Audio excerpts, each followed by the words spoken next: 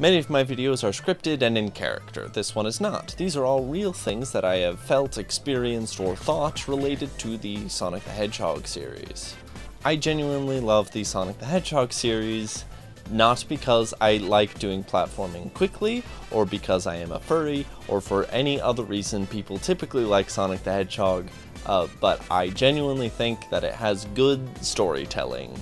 Especially in Sonic Adventure 2. I often forget that other people don't consider Sonic Adventure 2 a good story. Some of my enjoyment is ironic, so like I understand why people don't consider it a good story, but like I forget that other people aren't enjoying parts of it ironically and the rest unironically. Like I just kind of forget that. Like in my mind, everyone thinks it's a great story and the ironic parts are just adding funny flavor to it, you know? I forget that other people don't see it that way. I'll talk more about why I really unironically like Sonic Adventure 2, but later in the video. I want to get through some actual confessions before I just monologue about one game, okay? That sound fair? Let's continue. Let's get this out of the way here at the top. I did have a Sonic OC. His name was Swick the Flying Squirrel. He was orange and green and blue and very cool. I consider the Silver Saga one of the best comic books I've ever read, but that honestly says more about the number of comic books I've read than it does the quality of that particular comic book. I don't just play Sonic for the story, I also like the music. I love Crush 40, I love Zebrahead, sometimes I listen to Cash Cash, sometimes I listen to the classic stuff, but mostly it's Crush 40 and Zebrahead. They're both great bands, and I love them. And then Dreams from an Absolution from Sonic 06 is great, and most of the songs from Sonic Forces, even though they're not written by any of those bands, those are also pretty good. I'm going to hate the fact that I recorded this video outside. I think that my opinion of this video is going to go way down from what I thought it was going to be. Oh my god, look at how the lighting has changed. Oh my god, I hate that. I hate that so much. That's not related to Sonic. That's just a thing that I'm confessing to you. I hate the lighting in this video that I'm making right now. Also, because I'm recording this outside and like the way I have this set up is crazy, I have like a microphone on me and the power cord is blocking the door, so I can't go get props. Originally I was going to show you the Sonic comics I own, the Chow, the Sonic Amiibo, the Sonic Lego minifigure. I was going to show all that to you. I'm not going to go back inside because I don't want to set all this up again. But I do own all that stuff. It's not even a lot, but I am poor. Otherwise I would probably own more Sonic merch. I would also probably have played more Sonic games. But as is, I typically read the reviews, realize, oh, no, this isn't the Sonic game that is actually good that I was hoping it was going to be, and then I don't buy it. It's been documented on this channel that when I first discovered Brian David Gilbert, I didn't like him, and part of this is due to the Sonic Bible video. I have never beheld the false Sonic. Only someone blind to the modern blasphemies of the Sonic franchise could see as clearly as I. It's an interesting study of biblical literalism, but I don't think it's a good dissection of Sonic canon because nothing that he talks about is actually canon in the Sonic games. It's only canon within that, and then that understanding of the Sonic canon affected things like SatAM and the Sonic comics. But even within those, I think there were changes made. Neither Sonic is a god or could kill God, and I do not care if there is a difference! So no, in canon, Sonic is not God, nor can he kill God, and yes, Brian, there is a difference. Sonic has fought at least 2 gods. Chaos, he does not kill. Dark Gaia, I believe, is killed by Chip, who is a different character. Sonic does fight him, but Sonic is not the one that kills him, so. Speaking of which, Sonic Unleashed ends with Sonic's companion through that whole game, Chip, dying and giving Sonic the thing that he wears as a necklace, which then Sonic puts on as a bracelet. Guess what Sonic isn't wearing in any of the subsequent games? The fact that Sonic isn't wearing this bracelet in any of the subsequent games is an insult to me personally. I do not like the way that the fanbase groups the classic games and the modern games. I think it's very outdated considering that Generations was a while ago. The classic era I think is still pretty clearly well defined as everything before Adventure. Obviously, you could debate stuff like Sonic Jam and Sonic 3D Blast, like, they're 3D, shouldn't they be considered same era as Adventure, but those aren't really main series games, they're kind of spin-offs, so you could also argue that those don't matter. What's important is that the trilogy and Knuckles, CD and Knuckles' Chaotix, maybe, are all classic. Those are all the classic era, and that's what matters. The Dreamcast era, Dreamcast is in air quotes because it's not, most of it's not for the Dreamcast, but these include the adventure games, the advanced games, Sonic Heroes, Shadow the Hedgehog, the original Sonic Rush, and you can debate that the original Sonic Riders and Sonic 06 are part of this. I guess Shadow is actually debatable as well. All three of those you could argue belong in the next era, but they're also clearly still trying to take elements of Sonic Adventure and use those in the games. The next era is the Confused era. This is the era during which Sega was throwing anything at the wall, calling it Sonic, and just kind of seeing what stuck. This includes most of the Riders games, debatably Sonic 06. The Storybook games, Sonic Rush Adventure, Sonic Chronicles, The Dark Brotherhood. I stuttered over that, I'm keeping that in. Sonic 4 and Sonic Unleashed are sort of debatable, but I would argue that they're part of the Confused era. I mean, Sonic Unleashed is very confused. Most of the game you're playing as a werehog.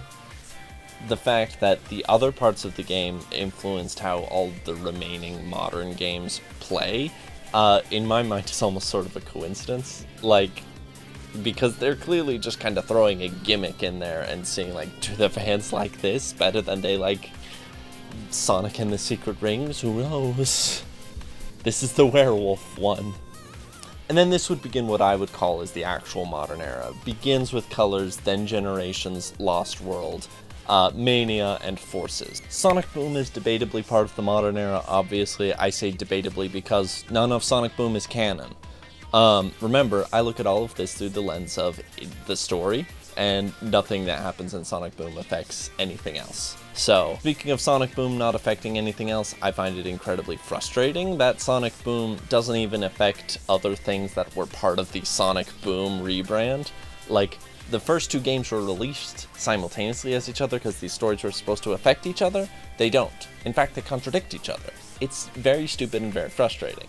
While we're here, I tweeted that I was going to make this video, and someone asked me to explain what is and isn't canon.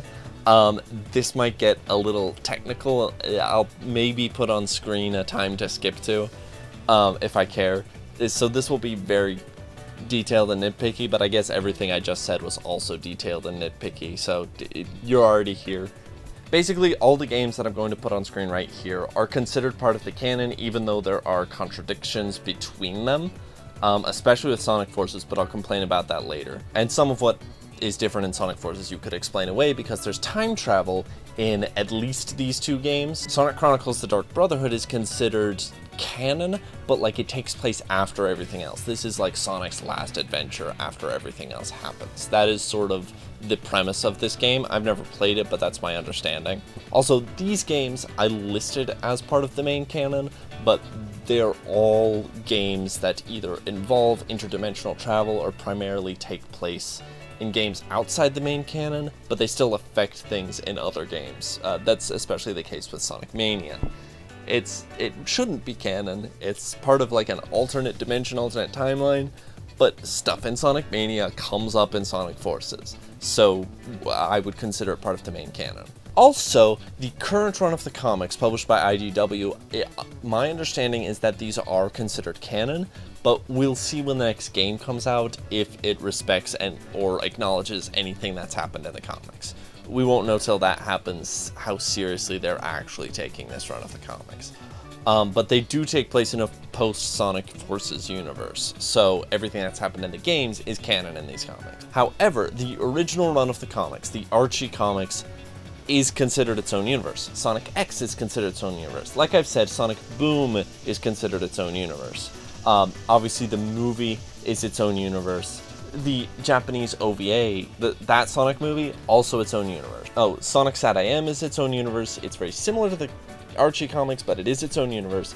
Also, the original Sonic cartoon, also its own universe. Oh, did I say Sonic Underground? Sonic Underground is its own universe too. Going back to Sonic Boom, something I do like about those games is how it kind of shortens the list of the cast. They have the main team Sonic, which is expanded to include Amy and Styx.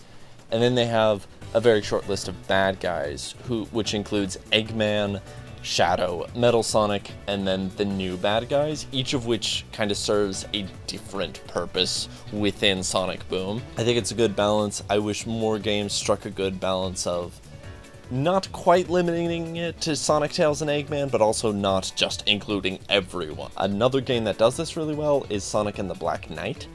I think it's got a good mix of some new characters that are King Arthur related, and then it also has just Shadow, Blaze, and Knuckles, and that's it. No other side characters. And I think that's a great cast, because that's a group of characters that have a lot of similarities, but you don't usually see just the three of them interacting.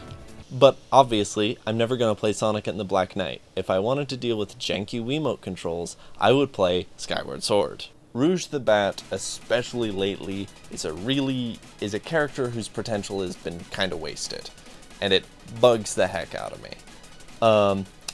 Rouge the Bat is often a very misunderstood character. In my mind, she is pretty much the only lawful good character in Sonic.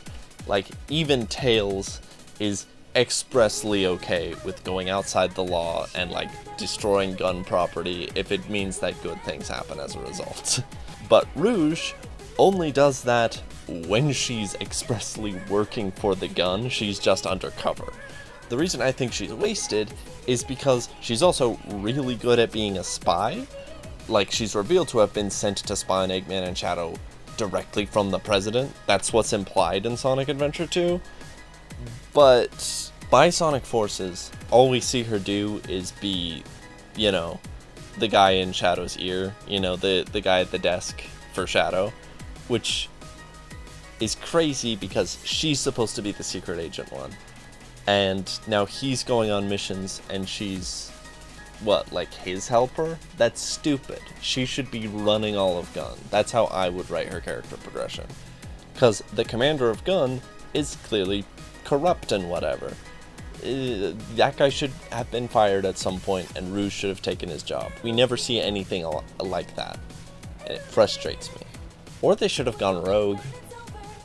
Why is Team Dark not gone rogue yet? Why is them working for the government like the peak of their character? That's stupid. They're the Dark Ones. It's like they forgot that the whole point of Rouge's character is that she's a spy. It's like they just kind of forgot that. It's very annoying, very dumb. It's a waste. And of course, that's far from the worst sin about how Sonic Forces portrays characters or parts of Sonic canon. Sonic Forces just does not care about the characters it's representing. Like, they have Silver in it, but they kind of forget that Silver is not just another one of Sonic's friends. He's a guy who came back from the future to fix his original timeline, and usually at the end of every game, he goes back to his own future and says, well, it's fixed now. So he never says anything about how Eggman's doing something to change the course of history and make his future get all messed up again. He never says anything about that. He's just another one of Sonic's friends in the army. This is kind of true of all the characters. Rouge is just another one of the people in the rebellion. Knuckles and Amy kind of have their originality stripped away from them. They're just characters in the rebellion. Omega gets broken, and then in the end, he comes back and he's fixed. That's his character arc. Sega needs to stop giving us a fake-out Sonic death, especially at the beginning of the game. It's fine when Sonic Adventure 2 does it. I will talk about why I like Sonic Adventure 2's story. Games after Sonic Adventure 2 shouldn't try to tell us that Sonic is dying, especially when Sonic is one of the only main characters. Like, Boom, it's a little more okay because Sonic is one of like 5 main characters. But in Sonic Forces, Sonic's like one of 3 main characters, and they tell us he's killed off after 1 level. That's dumb. We don't believe that. It doesn't even really affect the story because then we time skip and Sonic is immediately back in the picture again. That said, Sonic Boom also does this pretty poorly because it really doesn't affect the story at all. Sonic is killed, and then he's back again. And they tell us he's going to die right at the beginning of the game. And then once we get to the point where that's not, you know, a flash forward anymore, we see him get shot. And then he just kind of gets up and he's like, I'm not dead, guys. I'm not dead. I'm fine.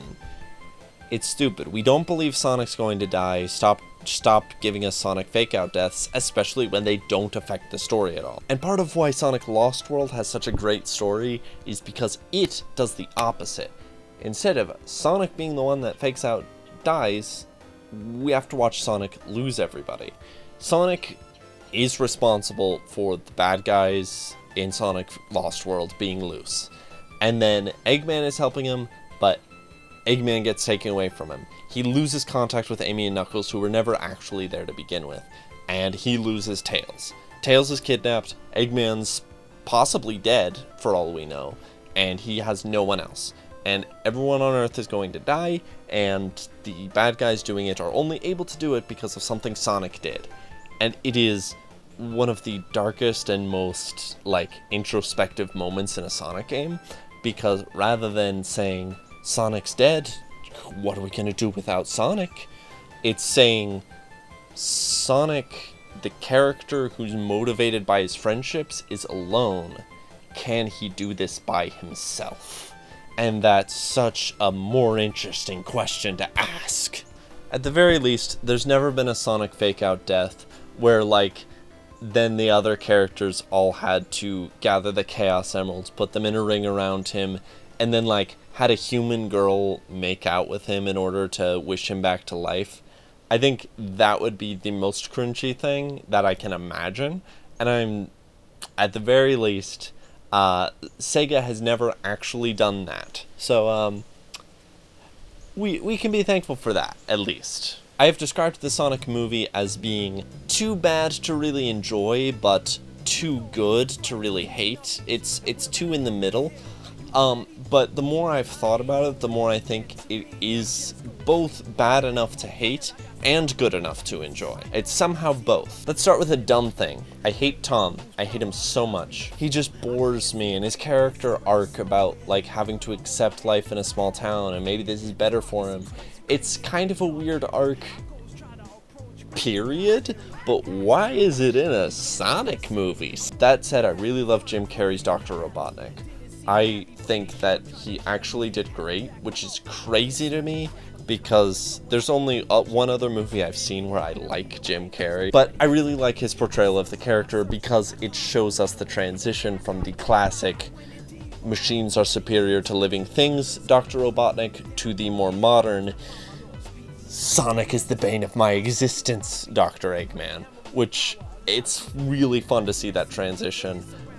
It's a very good, very well thought out interpretation of the character, and I really like it. I like Sonic for a similar reason. Like, he doesn't totally feel like Sonic at the beginning, and I think his interactions with Tom don't really feel like Sonic either, but I feel like as the movie goes on, he gets closer and closer to being Sonic as I understand and like the character. Plus, there's so many little details sprinkled in that, like, make me think a sequel could be really great. The problem with if they're going to make sequels is that Sonic is already stupidly overpowered.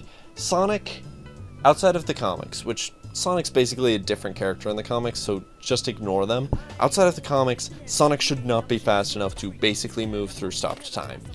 But he is in this, which is crazy because in the second movie, they're probably going to focus on introducing Tails and Knuckles, maybe Amy, maybe Metal Sonic. They're probably not going to do Shadow the Hedgehog until movie 3, which hopefully they do movie 3 and introduce Shadow the Hedgehog. We'll talk about that later. But when they do, how do you do the moment when, like, the camera goes into slow-mo and Shadow is actually moving faster than Sonic, and then Sonic realizes that's not his speed, he's using some kind of supernatural ability. Hey, it's not his speed. He must be using the Chaos Emerald to...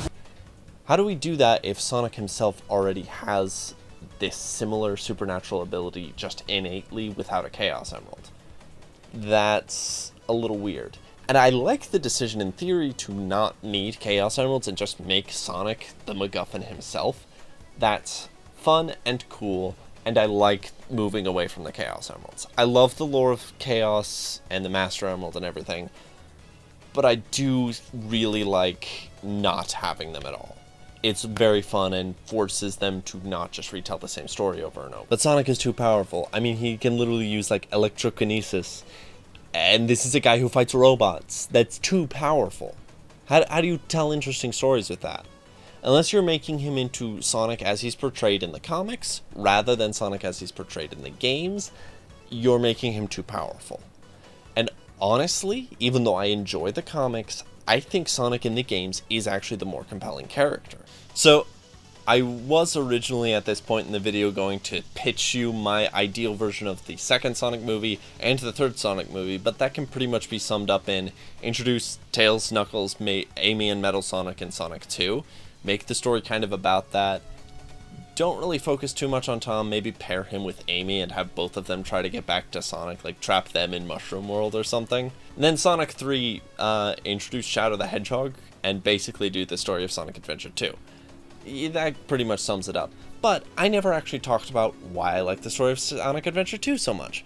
So let's talk about that. Sonic Adventures 2 is maybe the story that tells us who Sonic is as a character better than any other story about Sonic outside of the comics, which again, I consider these two very different characters. And they do this in a way a lot of good fiction does, by giving Sonic a foil, and that foil's name is Shadow the Hedgehog.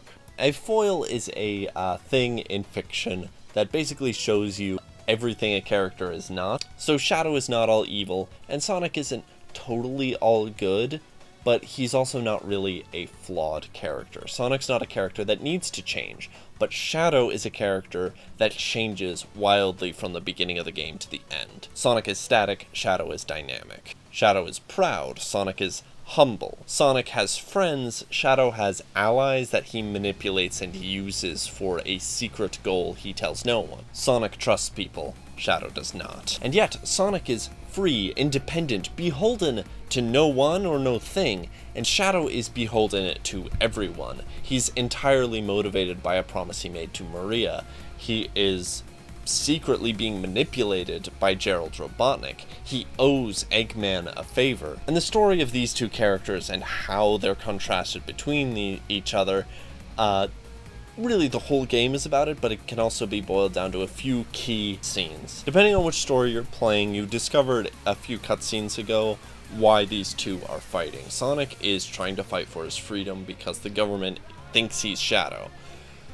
Shadow is actively antagonizing the government because he lost Maria to them. Then the two meet. Sonic realizes that Shadow is the cause of his problems, and Shadow realizes, hey, this idiot thinks he's better than me. Then the two meet and fight each other several other times later through the game.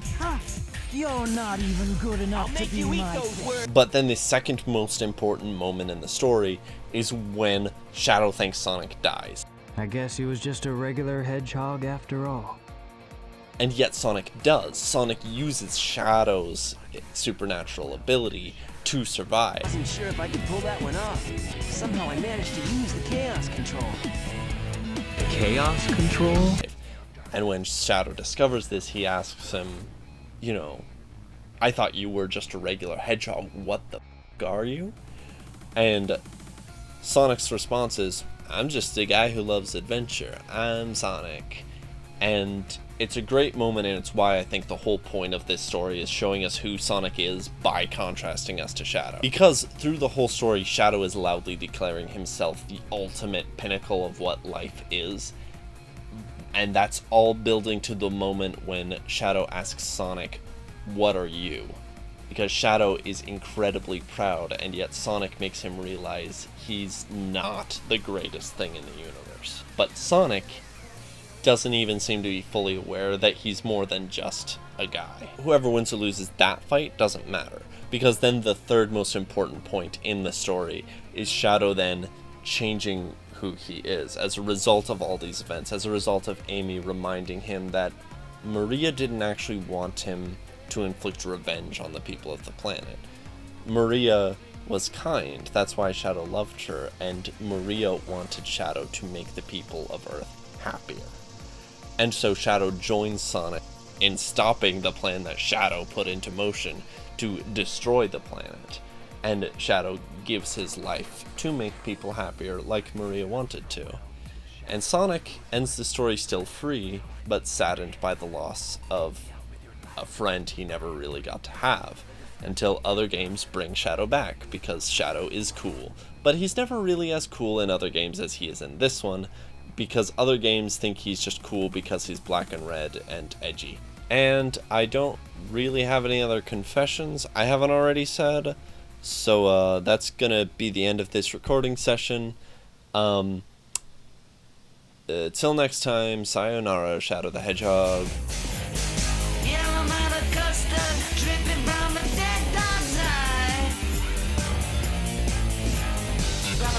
My pornographic priestess, boy, being a naughty girl, you let your knickers down.